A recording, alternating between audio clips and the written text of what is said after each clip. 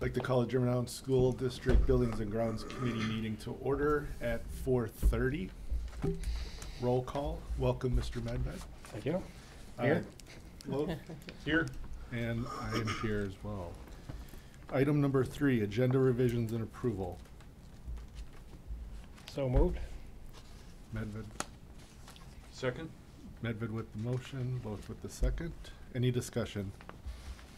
All those in favor say aye. Aye. Opposed? Motion carries. Item number 4, approval of the February 12th, 2024 meeting minutes. So moved. Second? Medved with the motion, Loth with the second. Any discussion? Sure. Item number 7, in the same sentence, there was, at the beginning of the paragraph, we're talking about KMS, and then in the same sentence, it brings up the implementation of DX condensing unit number 2 at DO. And I'm like, what is DO? What is DO at KMS? And I finally figured it out. Does anybody know? District office.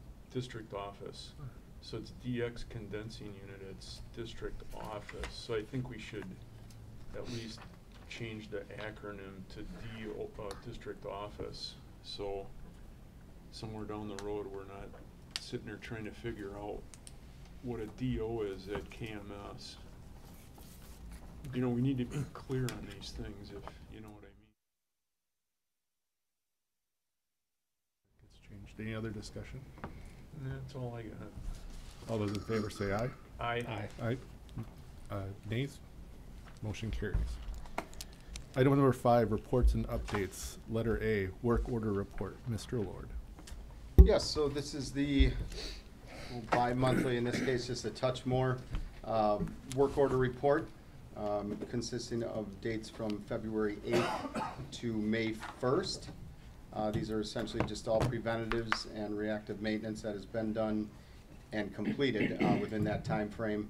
And again, this includes the request date, days age, which is the time that in between the work order submission to the completion date.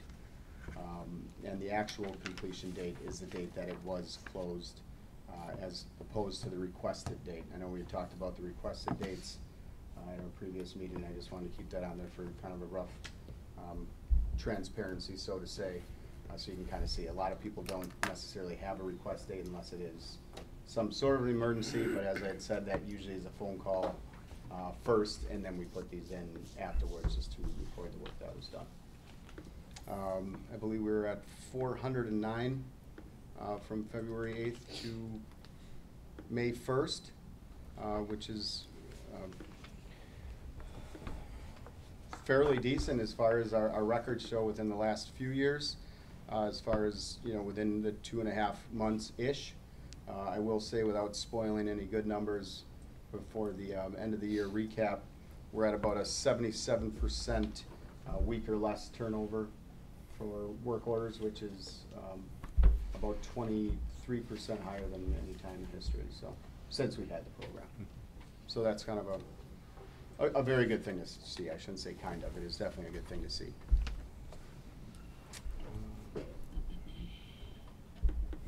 Yeah, that's pretty much, I don't know if anybody has any comments or questions on what we have listed. I'll open it up for questions. I do have a couple of comments, but I'll Well, let you guys go first. I mean, there's only 23 pages here, but this is a eye chart. Every page is an eye chart, so I wouldn't mind having a building committee meeting every month to kind of keep the length of this down, you know, if we could. But I do have at least one question here. I'm just going down the list, and I noticed like line 252, for example, or 253, weekly A, B, C, D compartmentalization doors refer to PM schedule details in 101 days out. So I don't know what the PM is, if it's just making sure that they work. Yes. But 101 days out seems, especially for compartmentalization doors, you know, we wanna make sure that they're not blocked open with a wood stop or something for some reason, and that they work. Sure.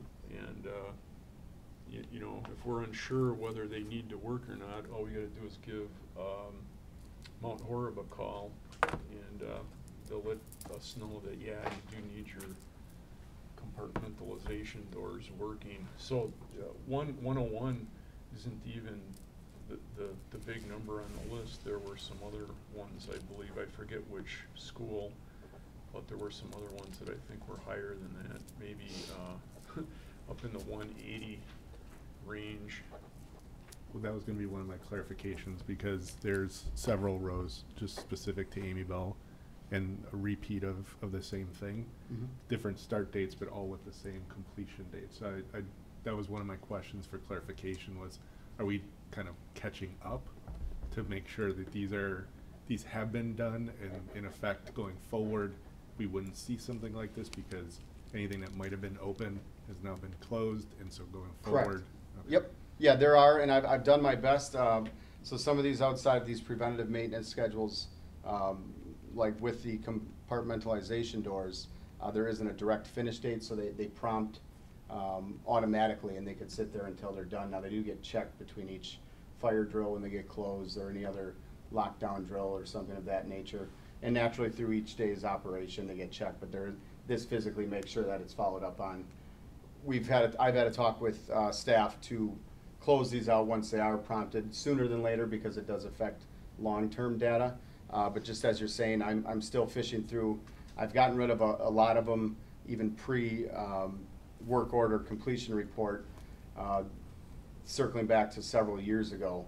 And I just didn't want to go through and hit complete and move forward if it was something that maybe was left due to materials, or, you know, completely left behind by somebody that may have left, a technician that left, et cetera. So, as much as it sounds like it'd be a really quick turnover, there's a lot into it, because some of them generate a few more questions than what I have.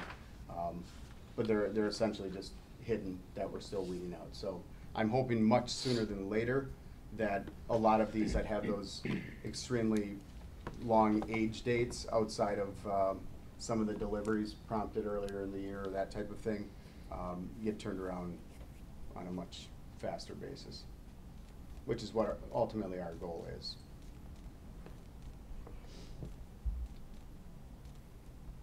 Sorry for jumping in. Any Oh, other? that's all right. No, I think maybe then, I don't know if I really have any questions. I think I see everything.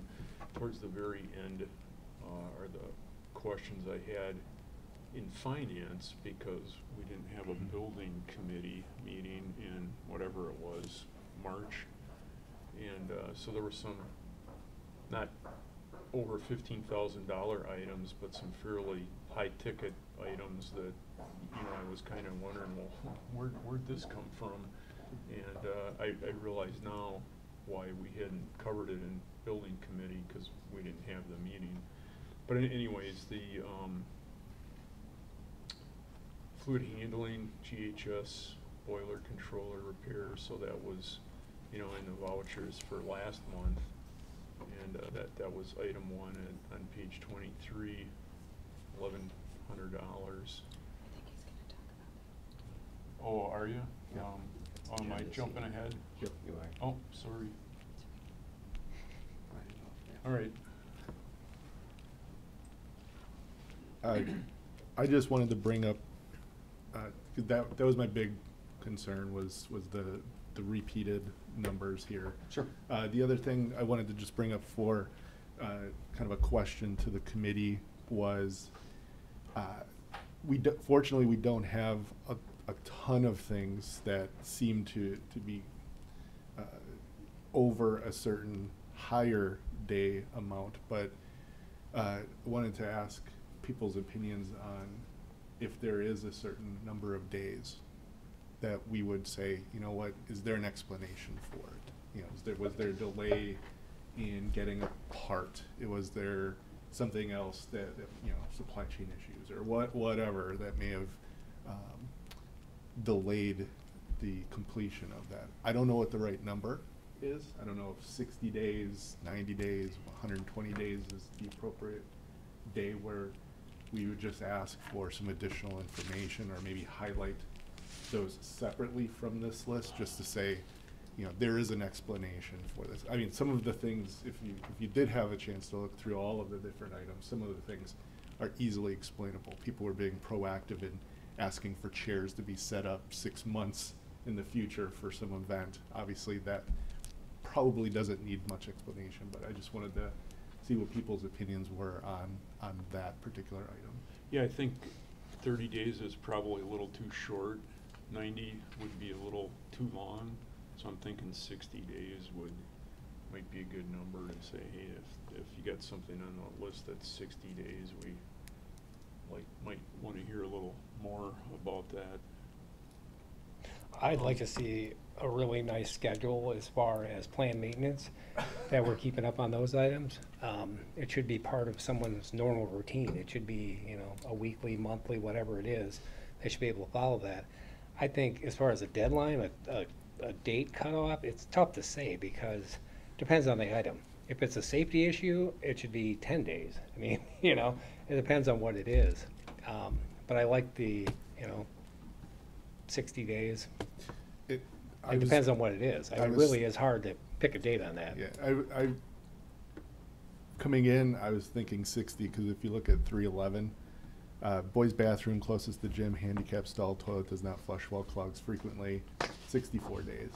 That seems like a health and safety, so that should be a quick one. Right. That Yeah, shouldn't, so- if that goes 30 days, I'd be concerned. Right. So, Frank, if we could ask you to going forward, a couple of takeaways. We'll start off with 60 and see how that goes, and just see what we see going forward. And then, as Mr. Medved asked, if there's kind of a look forward that you might be able to provide us. And that might not necessarily be as frequent, but just if, you know, over the next 3 months, here's what we are looking at, and maybe we get a sense of what that proactive Sure. Planning might look like, and then we can always adjust that going forward. Yeah, something we did with the future planning, the building maintenance kind of stuff that we're budgeting for, we kind of put a priority list on it, so like an A, B, C. So check off all your A's, because those are, you know, dead certain gotta be done. Make those a priority. So when you look at the list, maybe you highlight those in red. You know, A and then B is blue and C is green. And that way, looking at it at a quick glance, you can see, I need to take care of this, this, and this before, you know, something that's not quite as urgent. Sure, okay. Yeah, that's definitely doable. I didn't make a list, but somewhere, I think it was at the high school, fluorescent tubes that needed replacement, and maybe ballast transformers. I don't know that our people can do the type of work, but I don't think we should be replacing fluorescent bulbs anymore. There's LED bulbs that you can have the ballasts in place, just leave them, change the lights out, or pull the ballasts and just wire whatever, generally 120 volts, but I think do we have any 277 volt lighting in our facilities? Not that I am aware of. Okay. That I've faced as of yet. I don't know if there's any metal halides that are existing somewhere yet that might pull a lot, but I think all of our lots are taken care of, and Sometimes, even in office areas, if the building's got 3-phase power, there's Sure. 277 volt Yep. lighting. But I don't know if they make LED bulbs for 277, but certainly for 120, they do make they it do. So straight I to don't up to. think we should be putting fluorescents in anymore. They're, you know, they wear out and they pull the same power whether they're dim or bright. They're only bright the day you put them in, and it just gets Yeah. worse and worse over the years. Definitely.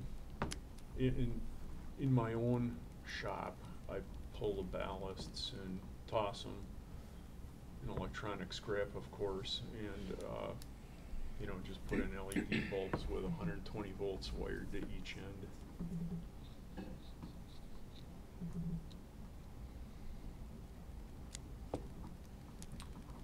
Yes, Mr. Barney. My initial thought, to your point of, you know, somebody requests chairs months ahead of time, would be to have something like an SLA.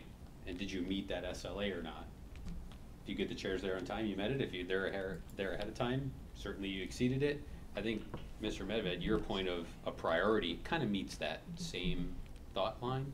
You know, you want to get your A priorities done first, and then you start working on your Bs, and so on. Yeah, depending on what it is, like those kind of events, that would be an A priority for that day. Right, So- like there's gold men's room toilet won't stop running. Well, that's immediate, especially with the water rates that everybody's paying. Yep. You know, That's an something A. like that. It's a Agree. triple A. So within your software, Frank, that they use to put work orders in, you do prioritize them.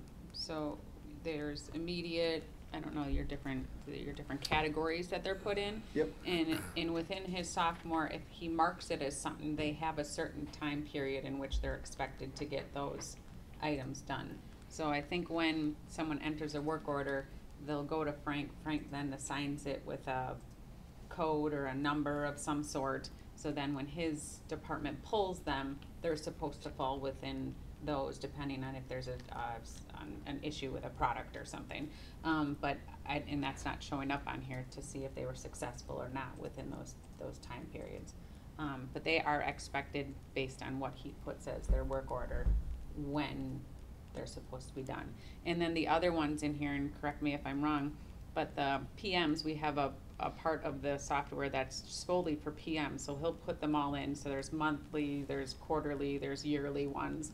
So the ones that have been sitting out here, I'm going for 200 days or something, I don't know, but that could be an annual one where it could sit out there for 365 days, and as long as you got it on day 364, you satisfied the annual PM.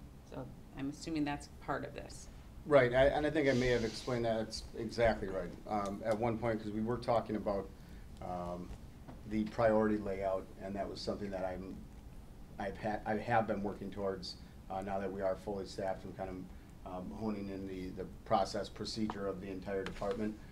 Because in prior and up to this point in time, we really haven't been able to utilize to a full extent that priority layout. It hasn't been prompted.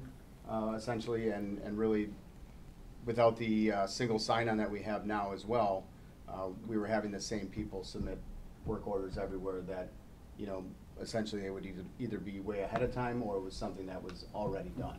So it kind of eliminated that need. But now we're getting that where teachers, any teacher or staff member within Germantown School District can now submit a work order. So now that would be a perfect way to, or I shouldn't say a perfect way, that more or less prompts that need now for more of the prioritized work, because you'll get a lot more or a larger array of work orders, you know, more dedicated to certain room numbers. But that's exactly, and I had said that I might be able to remove the preventative maintenance side of things, or just bring it on a separate work order completion, just so you can kind of see when it was entered, whether it's a bi-weekly, monthly, quarterly, or annual preventative maintenance. That way it doesn't skew what we think is being left, including the compartmentalization doors, that type of thing. But I can also always, perfect world for myself would be that I have a direct date for some of those just for the recording side of it. But a lot of it does get skewed, but not necessarily utilizing that priority array right now. Yeah, I think a couple of things from what you're saying there. So you're saying the software has a priority checklist in it. You can prioritize when it comes in and say this is an A, B, C, or whatever terms you use. Yep. But I think it'd be helpful on here, rather than having an item for 365 days sitting out there, have a date of completion. So we know, you know, this doesn't need to be done until June or July, and we're looking at it in February, May, we know it's not a priority. Yep. I think that helps too. Definitely. I'm hoping to implement that much sooner than later, and in that case, I will have that as part of this layout. The priorities, I can get that on this report, so we have something to reference to. Yeah, because we're not seeing the software, we're just seeing this, so. Right. That would right. help. That would Definitely. help. No, absolutely.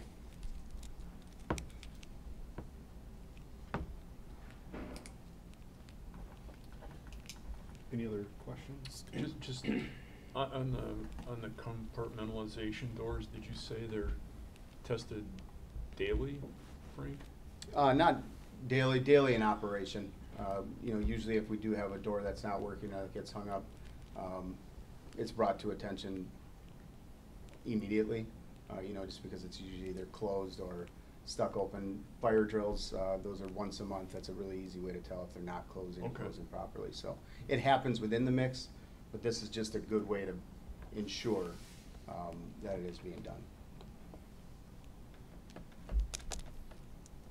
Anything else from anybody? Oh, SLA, can you help me out with that? Service level agreement? Say it again. Service level agreement? Service level agreement. You know, if someone files a request, there'd be something saying, hey, that request should be completed in X number of days or weeks. Okay.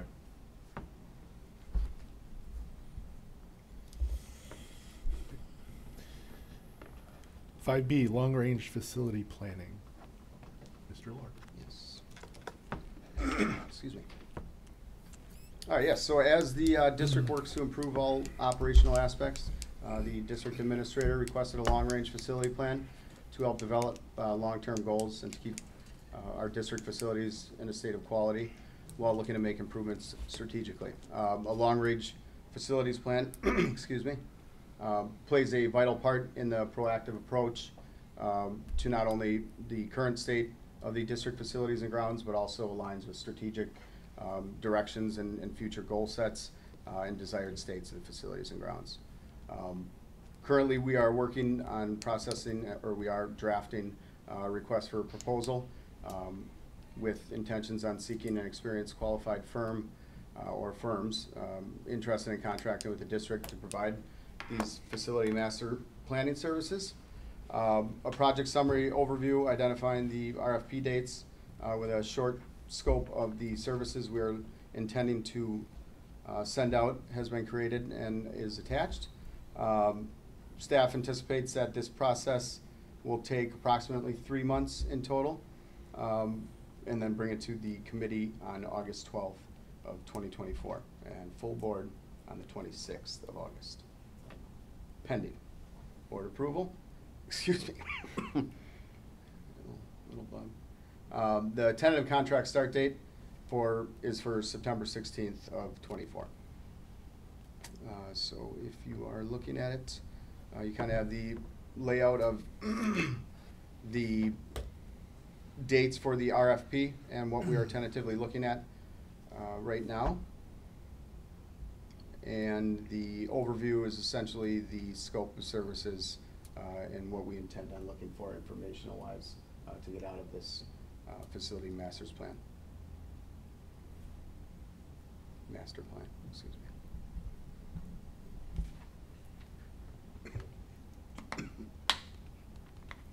Comments, questions?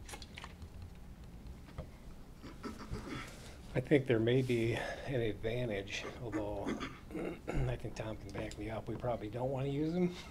But the company that we use for architecture and planning for the referendum, they have all of our data. I mean, they know exactly what's been done. But we did have problems there, so I don't know if we have those files that we can give to somebody, that might be helpful. But we went through that process back then, and I think it was extremely helpful in trying to plan how we were gonna handle the referendum.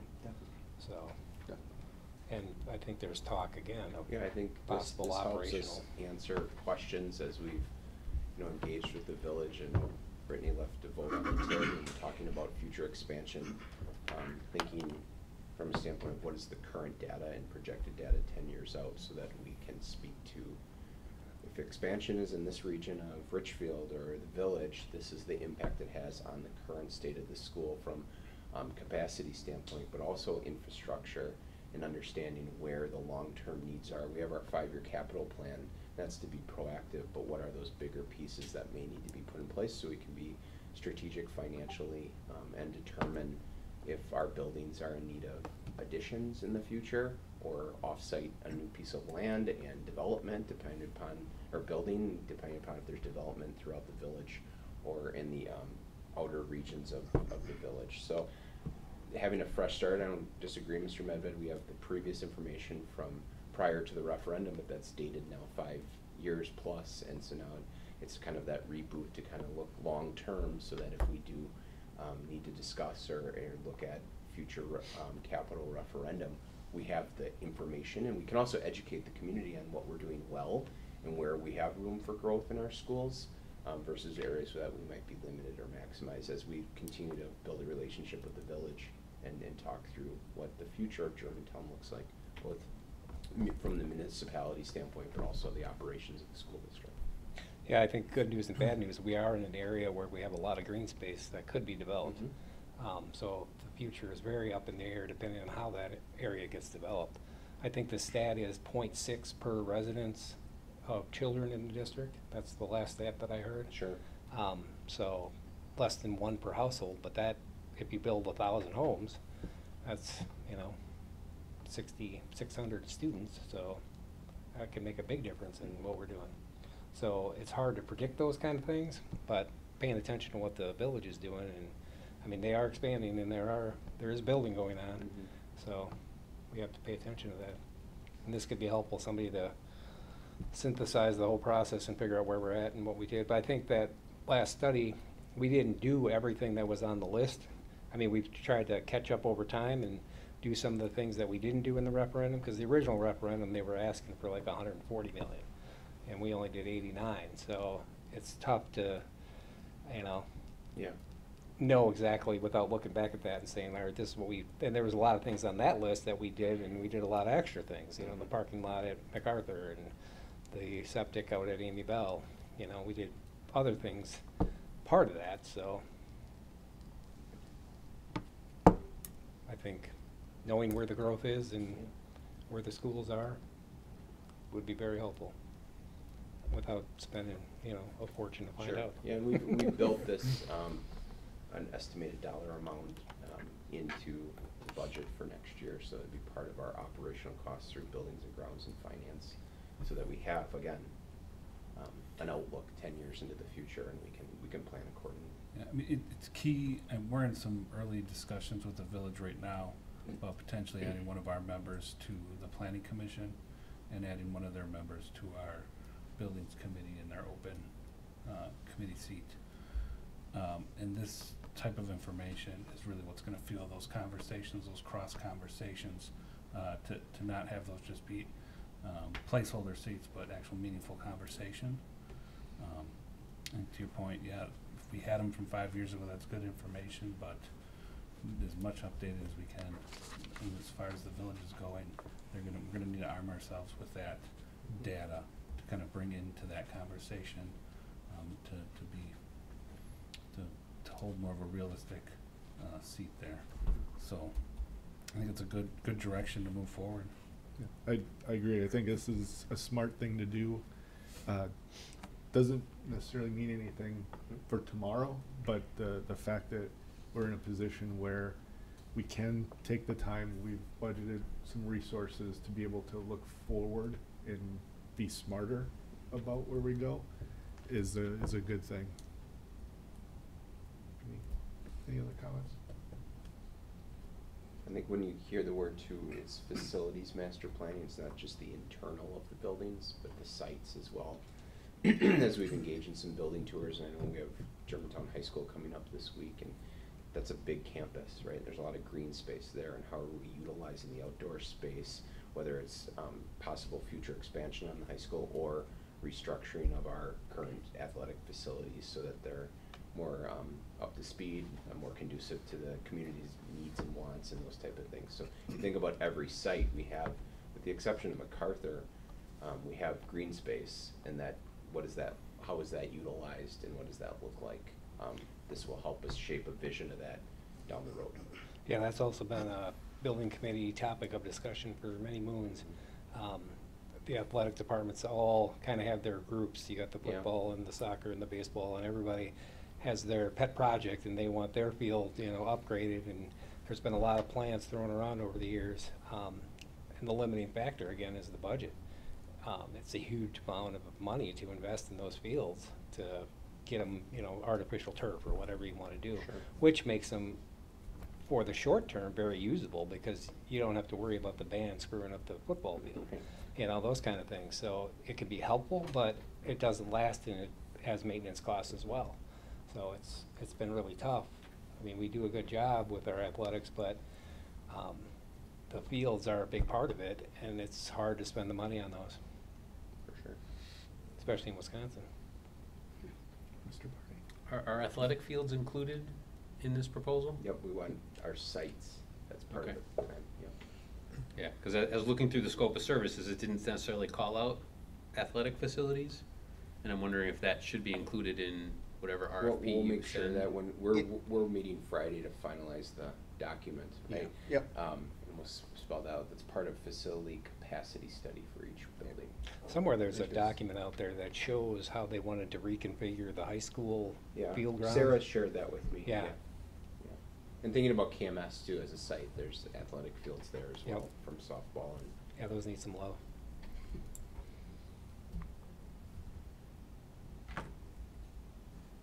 That's all Anything I have. else? Okay, we'll move on. 5C, budgetary questions of interest. Yes, so this was what Mr. Loeb was referring to earlier. He had reached out early in April. Again, we didn't have the buildings committee meeting that month, or following, I should say. So I brought those to the attention here with explanations to each of them. I will just, do you want me to go through each one, or? Sure. Yeah, not a problem.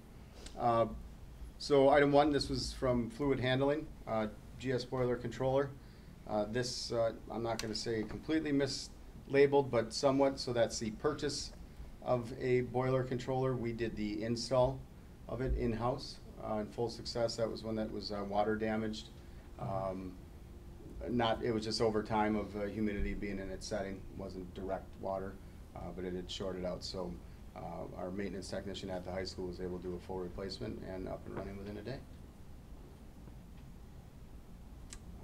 Item number 2, Johnson Controls Fire Protection.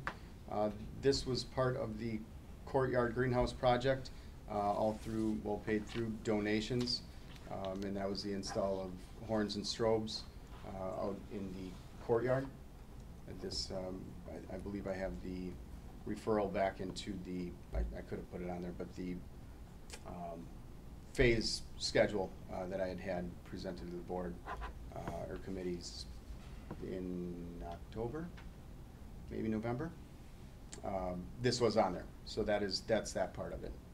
And that is something they have to do for their liability and our liability. We cannot do that install. And that was out of donated money. Yep. And item number 3, Peterson Management.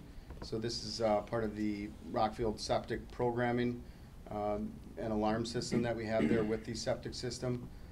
Essentially, this has been a program that gives us the heads up to see what levels we're at, ensuring that the pumps are switching and all switches are functioning properly. They do minor little test sends. They send the report to Peterson Management's program, and then they give us a short email of exactly what type of condition it is. It's been utilized since it was installed. I don't have the exact date, but I believe it was right around that referendum time. It is the same at Rockfield as well. I will say with this one, this has been an ongoing agreement, but I'm looking at, since that point in time, there are a lot of programs that you can buy over the counter, so to say, to have in-house that essentially do the same thing.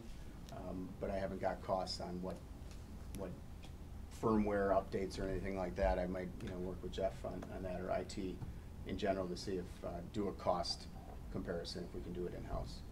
Sure. Is it kind of a preventative maintenance? Precisely is what that Yeah, is, yeah. okay. And they do perform, again, what comes out of my mouth and what goes on here isn't always the same, but the septic programming, that's programming and ongoing maintenance. So they do the preventatives and everything for the controls and the pumps and everything itself. So we've been working on getting a little more detailed with that as well, just so it doesn't stray. Do those sites get pumped out once a year, or? Essentially, we do have them on a once a year due to their size and the use of them. I did look at Amy Bell's has been on average a little bit lower than what Rockfield's has been. Might be able to get away with a few more months, but in all honesty, to prevent any further issues or potential issues, I think we're safe right where we're at right now. Yeah. And that program prompts when they were empty last, how many gallons they pulled out and everything like that, so. Amy Bell's is for a 4-track school. It's only a 3-track, so I mean, I'm fine with once a year on it. But it is for a 4-track school, so Okay. there's room for expansion there. That and makes sense, for then. Up. future development in the area. See what the plan Yep. says. Yeah. That aligns perfectly with what I've been seeing then. That makes sense. I tried to find a bunch of documentation on it, but honestly, it was rather difficult, so. At least from On that, previous on that years. system. Yeah, I figured there was some sort of a large packet that we received at some point, but I'm going to continue looking. I did reach out to Peterson for it. I didn't get too far with anything that was of fun information, so to say. Yeah, I recall that there's backups in that system. There's Yep. extra drain fields and. Yep. Yeah, they did that full design. It's pretty extensive. Really, it opened my eyes to a lot of septic systems, so, and how they're built. Yeah, I don't know if backup is the right word. It's over-engineered. Yeah. You don't want that. Well, part of that was Backup for the wouldn't be bad. expansion, possible expansion. Yeah, yeah. It was designed for a 4-track school.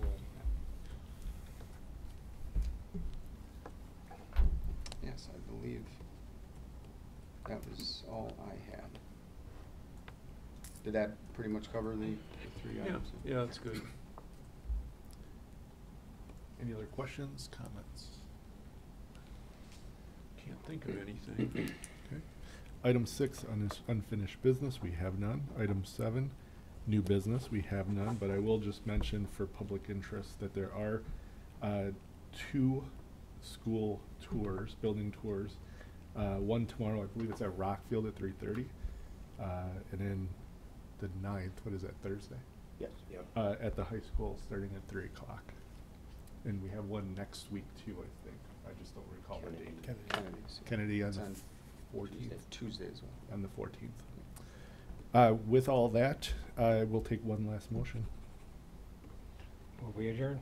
Second? Medva with the motion, Loth with the second. Any discussion? All those in favor say aye. Aye. Aye. Opposed? Motion carries. Meeting ends at 5:08.